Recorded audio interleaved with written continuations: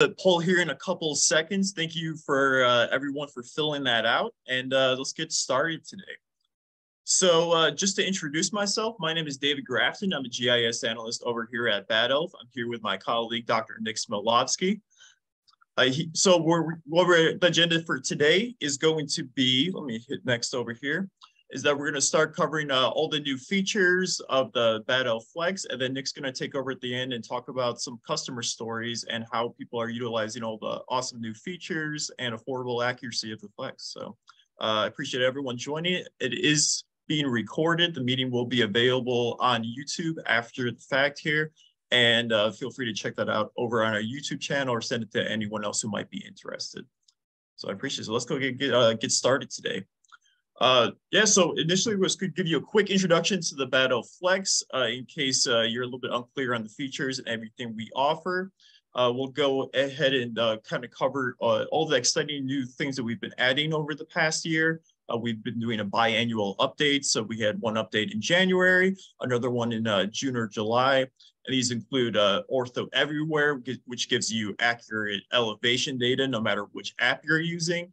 Base Rover, which gives you accurate survey grade data no matter your location or your internet connectivity. You can use 2 flexes to get RTK data no matter where you're at. Wireless file transfers, which makes updating the firmware on the Flex much simpler and faster, as well as getting logs off the Flex onto your mobile device. Very simple. We'll cover a few other miscellaneous quality of life additions. And then, like I said, I'll hand it over to Nick at the end for our customer success story. So let's go ahead. So to introduce our Flex here, it's a highly accurate, affordable GNSS receiver. You can see with this chart right here, we offer a plethora of different correction modes. We're compatible with all mobile devices and applications. It's many different purposes where you can connect with any device, application. It's all fully compatible no matter which app you're using. We're also able to connect with third-party peripheral hardware like rangefinders, GPRs, utility locators, LiDAR, drones, and more. And you're only required to pay for the accuracy you need. So how this works is that we have tokens. And so right out of the box, you can go ahead and get 30, 60 centimeter, 1-2 foot accuracy. But when you need that survey grade accuracy, let's see, you only need it occasionally, you can just load up one of those tokens I was talking about, and then you can connect to your local RTK network for that 1 centimeter accuracy. If you're going to be using RTK all the time, you can also just have it fully RTK unlocked all the time. So very affordable, easy to use, and as you'll see today, we're making things even easier with each firmware update. So let's get started with the feature that I'm personally most excited about is Ortho Everywhere. So at the end of the day, people need elevations, and these elevations are going to be in the form of orthometric heights or mean sea level. Anywhere that you see an elevation, it's almost certainly in this format. So unfortunately, with GPS devices, all of their elevations are going to be something called ellipsoidal elevations. So if you look at this little illustration right here, ellipsoidals are these very smooth, basic models of the Earth, which are great for really quick calculations. Unfortunately, that's not relevant to us. So we really need to get these ortho heights, but depending on the app and the sort of data that's being received, it's not always quite that simple as far as just sending it directly over. There's going to be different models, different correction modes are going to be using different systems. And so with this Ortho Everywhere feature, we make it much simpler for you. So before, no matter whether you're using an RTK network or just your normal standard SBAS straight out of the box, you're locked either into ellipsoidal or EGM96 when using ArcGIS apps or other field data collection apps. So it was also necessary to set the pole height in both apps. So you can see with both of these factors, it was pretty easy to go wrong. So if all of your users were aware enough to set the pole height in field maps all the time, you were fine over there. And if you were just collecting data in SBAS, you were probably all right. This EGM96 model is perfectly compatible with standard mode. But if you're doing any sort of RTK, really high accuracy data collection, you're probably seeing some sort of an offset in your elevations. We had a couple of workarounds around this, but if you're just using it without a lot of knowledge of what's going on, there could be some offsets in the elevation. So now you have complete control over your final data solution. So now the user can determine which model is used in ArcGIS, whether you're using quick capture or field maps. Now your orthometric model, whichever one you specify, depending on which correction mode you're using, is going to be the one used by the geometry in ArcGIS Online or field maps, quick capture, no matter which app you're using. So previously, our workaround was literally to join the track log to the data just by the date on both of the features, and then we had to use a tool to overwrite the geometry. That's no longer necessary. So now it's a very simple checklist-based process where you can go ahead and boot up the Flex app, go through this checklist really quick, just make sure your pole height's correct. Again, I was talking about you had to set the pole height before on the external third-party apps. You'd also have to include the antenna offset, which is 23 centimeters. So it's very easy to forget that. And you would also be kind of worried about double setting it, where you might set the pole height over there and over here, and you were worried maybe that might throw off your data. So now you don't have to check that setting anymore over on any external apps. We can go ahead and just set the pole height over here. Choose our orthometric model. These two that I have up are the most commonly used. For RTK, this is what's going to get you into the North American vertical datum, which is used by the vast majority of surveyors. Choose your target app, either field maps or quick capture, and then you can go ahead and just turn on autoflow. So provided you've already done this before, you know exactly what configuration what it should look like. This should really just only take a few seconds. You just pop in our app really quick, turn on autoflow, and then you can just go back to your field maps app, collect data like normal, hit your point, fill out the form. But before you submit it, you go ahead and just collect a point on our app. You can either do that just by hitting the center button a couple of times in Flex and just collecting a point. You go back to our app and collect the point really quick. And since we have this autoflow on, that's going to send all of that orthometric information straight over to field maps. And since your geometry is going to be good, your metadata is going to be good. You're able to store your vertical datum now, when in the past it was kind of ambiguous. And you'll have your correction source and everything else stored in there as well. So not only will your data be correct, but you can also prove it's correct if you have to do any sort of QC. So it's a lot of different variables and everything, but this checklist really simplifies it. And at the end of the day, all you have to do is just turn on autoflow. And then when you're collecting points in field maps, just make sure you collect a point on our end too, and we'll just send all that good information over. So very straightforward, easy to use. We also have additional metadata fields that you can add using a tool available to download from our website. That's not completely necessary if you're just interested in the elevation, but if you really want some more advanced metadata, just kind of store along with your features, definitely either email me or you can go to our website. I can help point you in the right direction and we can get you set on the right path as far as that goes. So kind of even moving forward from just elevation and vertical datums, we also give you the option to select your horizontal datums as well. So whenever you're using RTK, you're streaming external corrections over the internet, you're probably using NAD 832011 if you're located in North America. So in the past, you might be using some WS84 features, which is the default. Let's say you're just creating a layer online. It's probably going to be in WS84. So now with this 0.1 navigation feature, you can select if you want to be WS84 or NAD 83, because there is a little bit of a difference between the two. If you don't select one and you end up choosing the wrong one, all your data is going to be shifted about 3 to 6 feet, 1 to 2 meters or so. So this feature is also available when using base Rover RTK, which we'll cover in a bit, where you're literally sending your own RTK corrections from a Flex that you set up yourself. So just kind of defining what RTK is really quick for anyone who doesn't have a clear understanding of it. The purpose of it is just to receive corrections from a GNSS receiver at a known location. So the purpose of this, since the other GNSS receiver is at a known spot, it can correct for errors that are being experienced at the moment, mostly from weather. So this can improve your accuracy from 1 to 2 feet to less than 1 inch in real time. No post-processing required, which can get quite complicated and messy. and also very time consuming. This all happens in the moment. So typically this is going to require an internet connection where you can stream corrections from your quality local network. This does require credentials and potentially might be paid. And you have to make sure that these base stations that you're streaming corrections from are actually active at the time, which isn't always the case. So enter base Rover. So this offers survey grade accuracy anytime, anywhere. It's not internet dependent. All you have to do is just set up 2 flexes, 2 radios, and you're good to go. So how this works is that you set up your base, which is going to be the flex that doesn't move. You're going to set up on either a known point or a brand new point that you can post-process later. And the quality at this point is going to be basically equivalent to the quality of your Rover points, which you'll be using to actually collect data with.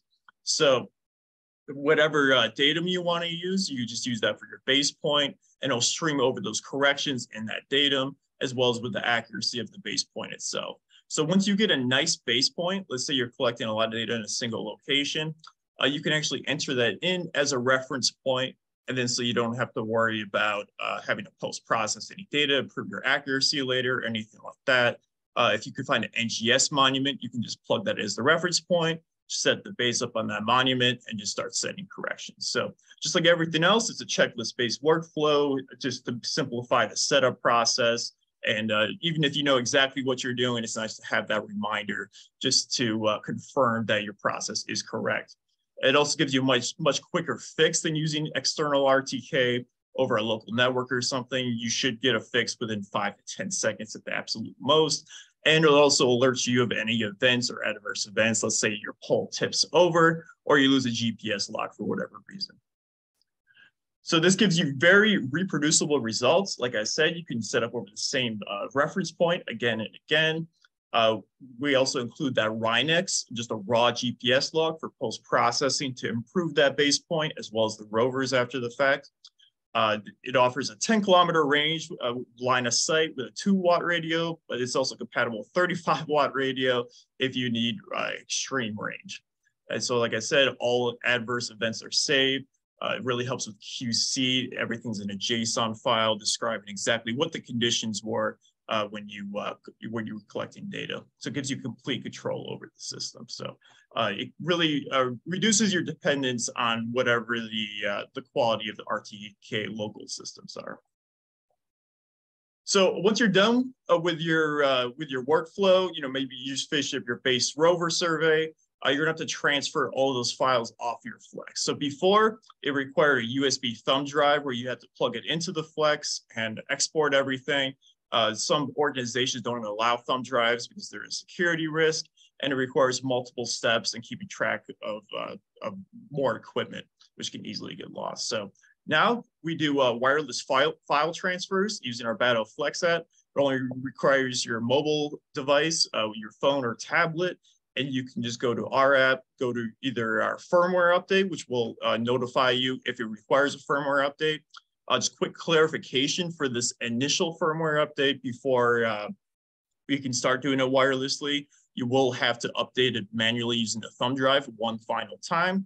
And then you can just do it wirelessly from each point thereafter. So if you look at the image right here, you can see this little orange row, and that'll let you know there's a firmware update. You can start your download. It'll go ahead and update your Flex, and then you'll be good to go.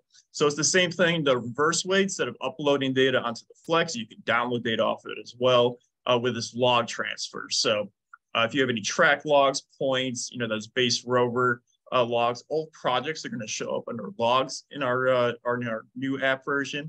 And you can just go ahead and download those, send it out to yourself. You can email it to a colleague, whatever you want to do. It makes it much easier instead of having to transfer everything onto a USB drive, plug it into a computer, drag and drop a lot of stuff. You can do everything straight from your mobile device. So speaking of logs, we also enabled automatic track log recording. So we always recommend just recording a track log, which is basically just a history of what your Flex has been doing while you've had it on. So this is a best practice because it gives you a nice backup for any sort of troubleshooting. If there's any sort of problem with your third-party app, like let's say data wasn't synced. Sometimes people use offline mode a lot on these these apps, and maybe they forget to sync once they get back to an internet connection. Maybe the layers or settings weren't configured properly in that particular scenario. Or maybe you just need additional metadata needed for QC, and you don't have full control over which fields are recorded on the data layer you're recording to. So it's really nice just to have a track log running in the background. It'll have all the information you could ever need, including the date, lats, longs, accuracy, satellites, datums used, et cetera, et cetera. And all you have to do is just go to go to logging settings over on your Battle Flex app, hit that radio button, and from then on, every time you boot up the Flex, it'll just automatically start recording these track logs. So we also offer tilt filtering now. So this is another kind of QC sort of process. So when you're recording a point, obviously I think most people knows that you want your GPS device to be vertical as possible. If you have it tilted just 1 degree, that's actually equivalent to 3.5 centimeters if it's on a 2-meter pole, just from the antenna being shifted over the ground. You want to record the point exactly where your tip of your survey pole is. So using this feature, you just go over to data collection and just select tilt filtered point. And this requires you to hold that green dot you can see on this picture. Within that circle, you can set, if you want it 2 degrees, whatever the tolerance you need is, and just make sure that that point is held within that circle throughout the 3-second point. We'll collect a point. If not, we're not going to collect anything. It will force the user to collect it again. So just another good QC, a little checklist to make sure that the points are being collected in the correct way. I know I've mentioned it a few times, but we have checklist-based workflows absolutely everywhere now. Even if you do know exactly what you're doing, it's just nice to have that reminder that everything was set correctly. Maybe last time, like you see over here, this is our laser rangefinder checklist. Maybe last time our laser height was going to be a little bit higher. Maybe a shorter user is using it now. So it's nice to just go through, get that visual confirmation that everything is set right, that your models are set correctly, that everything's connected, and then before you start collecting any data. So this can also provide alerts in case there are any issues. And instead of trying to determine what the issue is and having to go through the troubleshooting process, you can go ahead and look at the checklist, see if somebody's checked or not, and then go ahead and rectify that error and then continue on your way. So again, if you don't know what you're doing, it's kind of gives you a nice guideline to the whole process, and it's really great for advanced users as well. So finally, another really cool thing is deviation plots. It's kind of like maybe satellites where it's nice for some troubleshooting to see what's going on in a particular moment. But this has a really nice application for shooting checkpoints. So if you have a known location, you go to a checkpoint, make sure your GPS is performing correctly, set up correctly. You can enter that into the deviation plot, just kind of center it on here. You can see this plot center right here, enter in those values, and make sure that your green dot, your current location, is appearing directly on top. If it's not, you're seeing some sort of offset. So this is great just for verifying your device is working properly over a certain monument or checkpoint or anything. And there's much more. Definitely stay tuned for our webinars and our socials for updates. We're constantly updating those. We also offer Pioneer package trainings if you need a little more customizable direct training. And definitely you can direct questions over to me as well. This is my email right here, david@bad-elf.com. Don't hesitate to ask me any questions, or for right now, we can just leave them in the chat, and we'll definitely cover those after Nick here. So let me go ahead and hand it over to Nick, and let's cover some customer success stories. Dave, thank you. That was really great, showing all the exciting additions to Battle Flex. It's almost overwhelming the amount of updates that we've done in the 2020 year.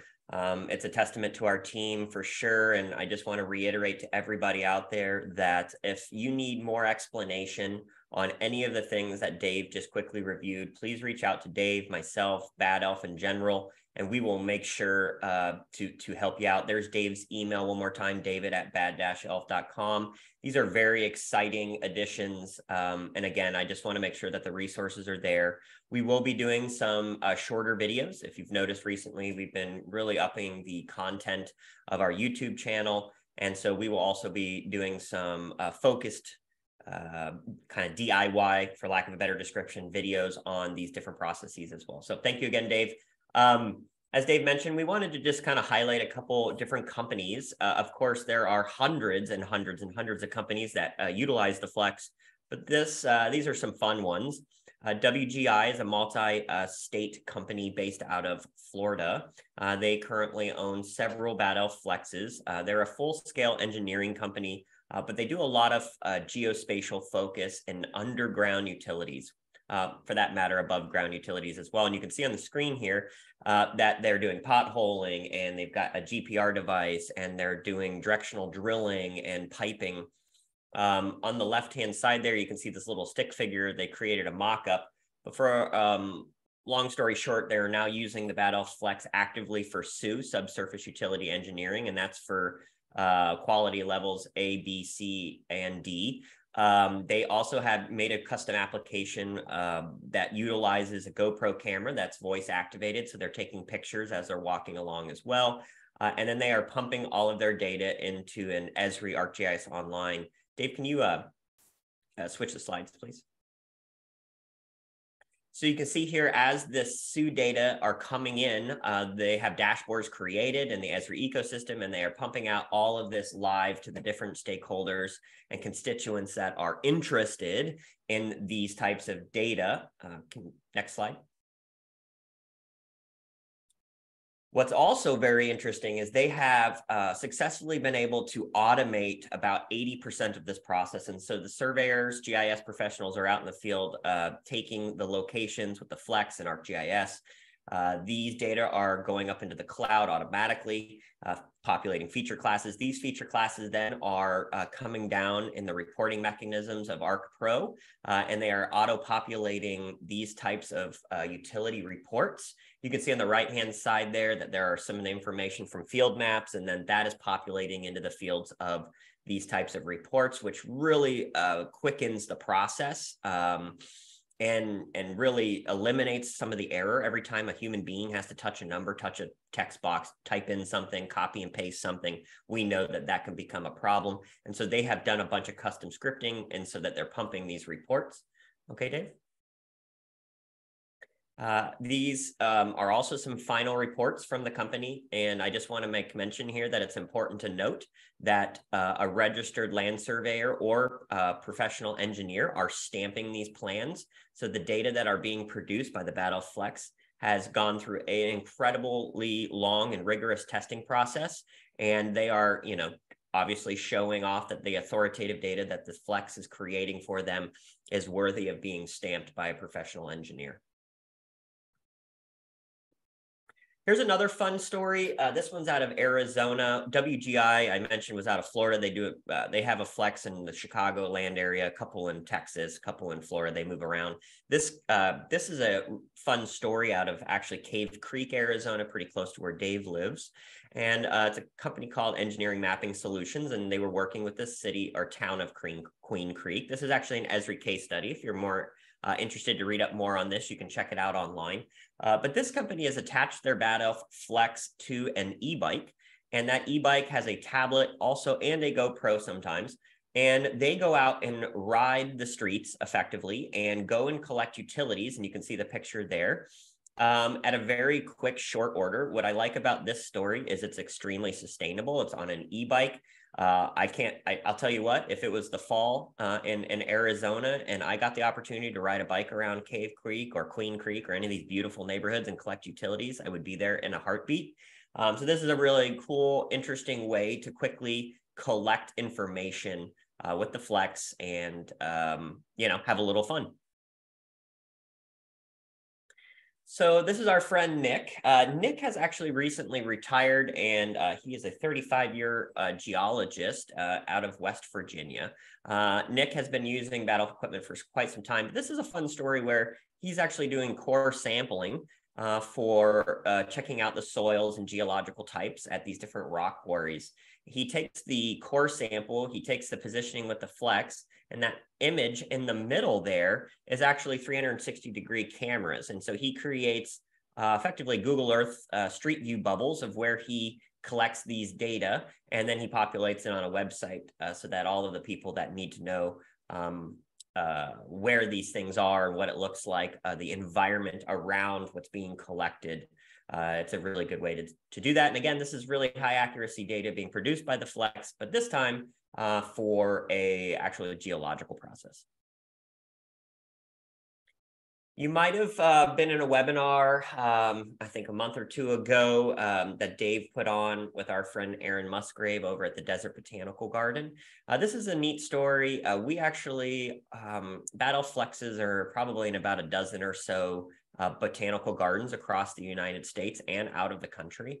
And so heavy usage in the world of tree mapping, canopy mapping, any type of biological mapping, environmental mapping. What's interesting about this, they have thousands of collections out there, and a lot of what they're collecting are what are called mammillaria, or small, like hedgehog cacti, things that are very tiny. And so you need to have a good spatial resolution and be able to have good accuracy, even when you're in thick canopy cover of trees and saguaro cacti, things like that. So here we are using the Battle Flex to help inventory and keep specimens alive at botanical gardens around the world. And some of those botanical gardens, for an example, like out of Atlanta in Georgia, they send out researchers all the time with the Battle Flex to actually go do field work outside of the premise of the or the grounds of the garden. Okay, I think that was about it. I thought I had one more slide about a customer who had rigged up their Flex to a GPR device, but I guess it didn't make the cut. Dave, I know you mentioned you wanted to turn on our videos again, and we can do our live Q&A if there's any questions. And so you can definitely do the question and answer. There has been a couple answered. Let us know. I mean, I want to hit it home again that we've had a lot of updates, and these updates are pretty exciting. If any of these updates are interesting to you, reach out to us and we will absolutely run you through the process. That Ortho Anywhere is a big time upgrade, especially when, oh, there it is. So here's a university that's actually doing ground penetrating radar, where they've rigged the Flex directly to interact with their GPR device. And so this is another great example of having high accuracy and being able to connect to other peripheral devices. Dave mentioned at the beginning of the presentation that our customers are often using our stuff with laser rangefinders and utility locators and GPR devices and LiDAR. We've been hooked into a bunch of different, third-party peripheral devices, and it's pretty exciting. Thank you, Dave, for showing that.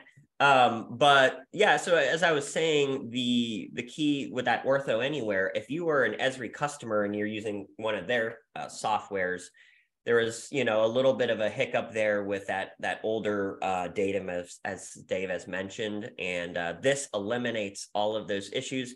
However, it also helps that if you need to create plans or some type of deliverable, say an engineering or survey deliverable that would be in an elevation that a designer or an engineer would recognize, AKA an orthometric height versus an ellipsoidal height, this is a really easy way to pass those data automatically right into your Esri system. And so you're not having to go find something to transform it, or some online, NCAT tool, or you're trying to merge files. It just makes life so much easier. Yeah, I would highly recommend, if you're interested in Z-values or elevation at all, and you're using ArcGIS field maps or quick capture, definitely use this function. It's like Nick said, it just makes it so much easier. Just be aware of that you'll be using one model if you're using RTK and a different model if you're not. But it just makes sure that lines up with whatever you want your deliverable to be in. So just check those specs, make sure it lines up. And yeah, just a matter of going in and collecting a point whenever you're using field maps just on our end. So just hit that center button a couple of times, we'll shoot it right over and you're good to go. Right, absolutely. And one other thing I was just thinking about, that obviously is my favorite update, as I mentioned, or as Dave even said, we're both real excited about. But it's also Dave mentioned the logging. And so being able to transfer logs wirelessly, being able to upgrade your Flex without having to use a USB stick, that's a big step. There are many customers out there that have issues with their government agencies, for an example, utilizing USBs because of security purposes. And so we get past that. It's just that quality of life Dave mentioned. It's, you know, this unit is continuing to evolve. And so maybe I'd wrap this up, my rambling here, because we're about 2 minutes over. That again, this is a testament of how much we're developing the Flex. You've seen a lot of updates this year, and we have a lot of updates in store for 2023 as well. So there's lots of longevity and life in this unit. And so, you know, if you need more of them, let us know. If you have questions, let us know. Tell your friends. You know, we're really excited about what the future holds for the Flex and Bad Elf in general. And, you know, just really appreciate your time. What do you think, Dave?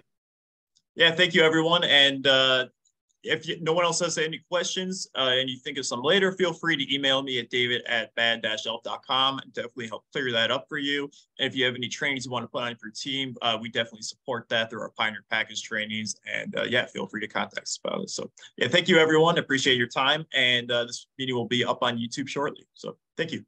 Thanks, everyone.